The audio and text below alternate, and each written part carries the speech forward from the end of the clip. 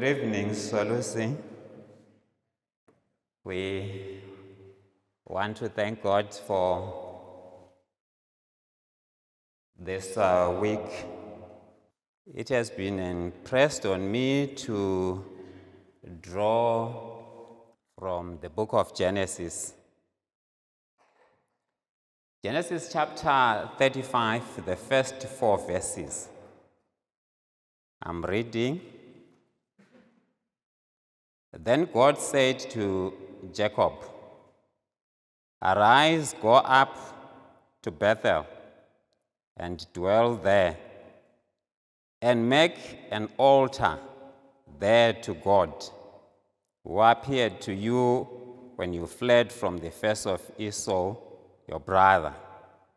Verse 2, and Jacob said to his household and to all who were with him, "Put away the foreign gods that are among you. Purify yourselves and change your garments."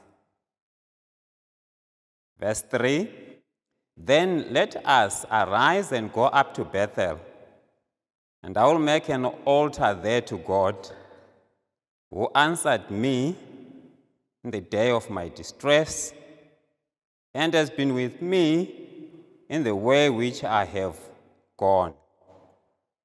Verse 4, so they gave Jacob all the foreign goods which were in their hands, and the earrings which were in their ears. And Jacob hid them under the oak tree which was by Shechem. May the Lord add a blessing to the reading of his word. Let us pray together. Father in heaven, we thank you for your word. I want even to thank you for this time that you have allowed us as a church to come before you. We pray therefore that you may make things right with us, especially as fathers in our homes, fathers in the church, and above all, fathers everywhere. This is our prayer in Jesus' name. Amen. Just a little bit of the background. Jacob is camped at Shechem with his family. And the word comes to the old man Jacob. God speaks to Jacob and says, "You have to move to Bethel." As soon as the word came to Jacob concerning the movement of the family, he makes a very important observation to say this family has a work to do. There is a great work to be done before the family moves to Bethel. So the father, the priest of the home, has a work to do. He accepts the responsibility to work in his family. The lesson that we get first and foremost is that the movement from Shechem to Bethel was a spiritual call to Jacob. And as Jacob listened to the call, he looked at his family and told himself that as the family should move, there is a work to be done. And the work was to purify themselves before they would move. So Jacob made an altar call to the family. Very courageous man. It's something to make a call in church. and appeal to brothers here to stand up and you pray with them. But Jacob is different.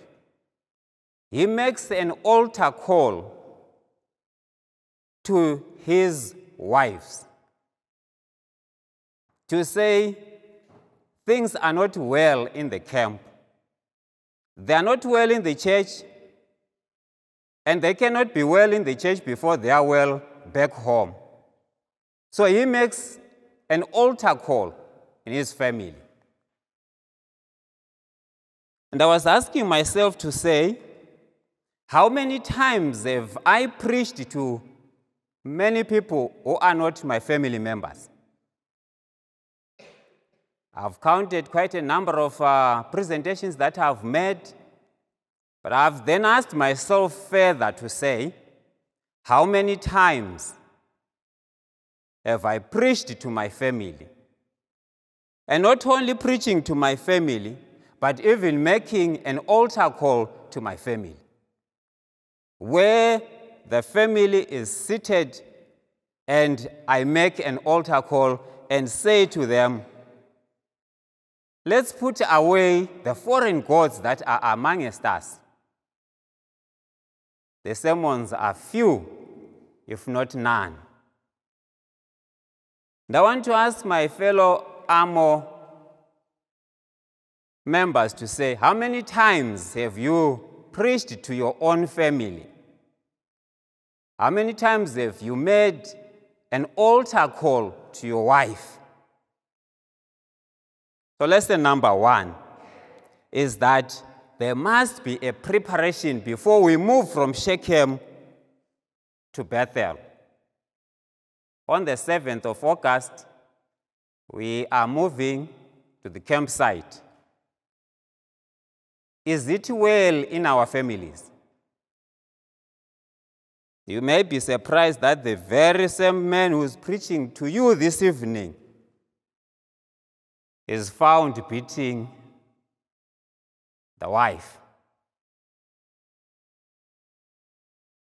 If that is the situation, can you then make a call in your own family? Can you really sit down with your sons and daughters and ask them before we go down to the campsite, and ask them to put away the foreign gods amongst the family? So this was the preparation that our patriarchs would engage in.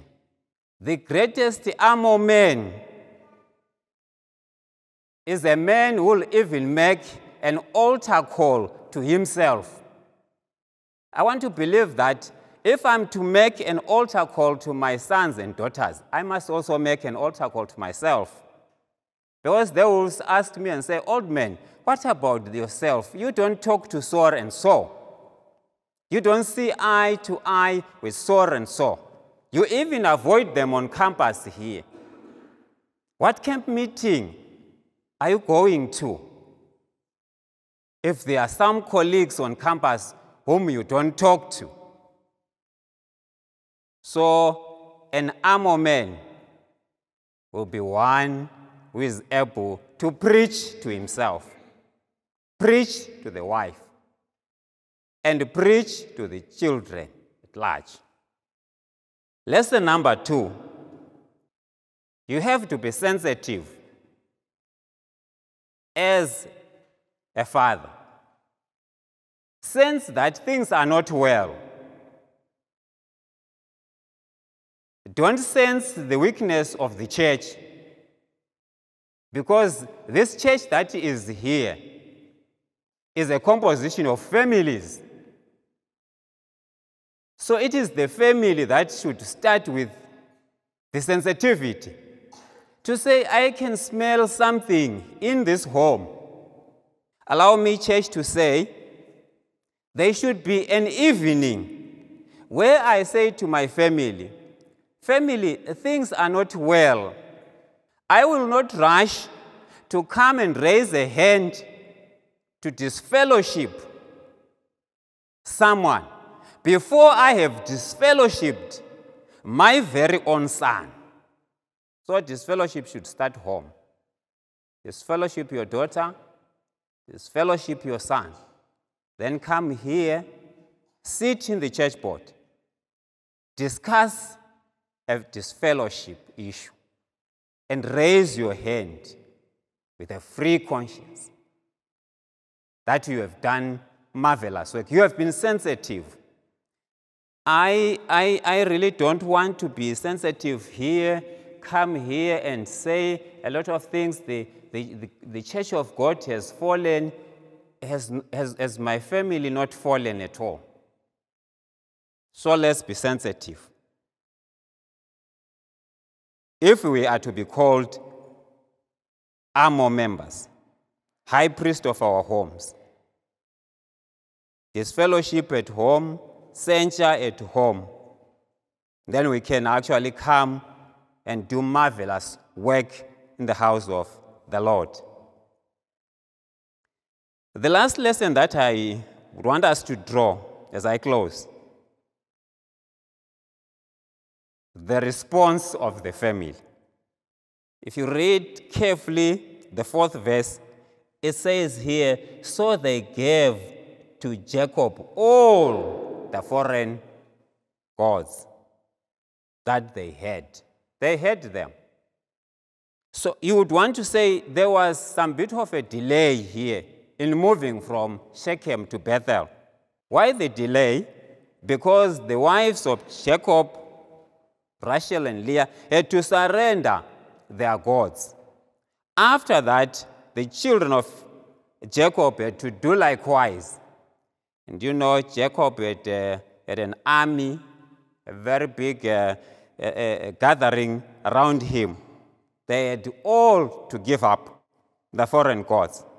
So it took him time, but they responded positively. And Jacob was blessed. It blessed his soul. And the move was effected. Can we have these responses noted in our homes? Our wives responding, reconciling with the Lord. Our children responding and reconciling with the Lord. Hence, we can close and agree that we have more to fear within than from without. Our greatest challenge, church, as we prepare for the 2022 camp meeting, is not so much to come and preach here. It's more for me to preach at home and make a call and ask and expect our spouses to stand up back home there. Greatest challenge that we have this evening is not arranging for transport to take us to the campsite. That will come later, church. Let's make an altar call to our sons and daughters. When they stand or respond to the altar call, and we have prayed home there, we can then arrange which pickup car is going to take us to the campsite. How are we going to the campsite? When we have reconciled with each other, forgiven each other, have embraced each other, we are now true brothers. Then we can talk of going to the campsite. I'm not going to make a call here, but I'm just challenging us all to go and make altar calls at our homes. Shake your very own home. Shake yourself. As much as I'm going to shake myself as I prepare for the 2022 camp meeting. Shake my sons. Shake my daughters and even shake my daughters-in-law. Make an altar call at home. May God bless the reading of His word.